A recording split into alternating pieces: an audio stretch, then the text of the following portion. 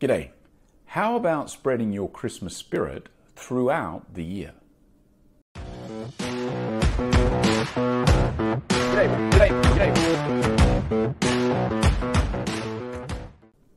Ho, ho, ho, and all of that stuff. It is Christmas, and it's an interesting time of the year because I always think at these times of the year that it's nice that we focus on certain things. We focus on maybe the religious significance or spending time with family or the joy of giving and receiving gifts or just taking some time out and having a break.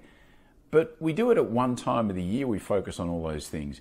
Wouldn't it be interesting and maybe a lot more beneficial if we identified those elements of Christmas that we really like some of those things we just spoke about, and identified days throughout the year where we're going to focus on just one of them. So if the joy of giving gifts is something that you enjoy about Christmas, then pick a day throughout the year and you're just going to say to yourself, on that day, you're going to give the people you care about some gifts. You can get them involved in the conversation and tell them why, or you don't even have to tell them. It can just be something for you yourself. You enjoy spending time with family and having a meal. Well, focus on that during the year. Just pick a couple of days during the year when you actually do that.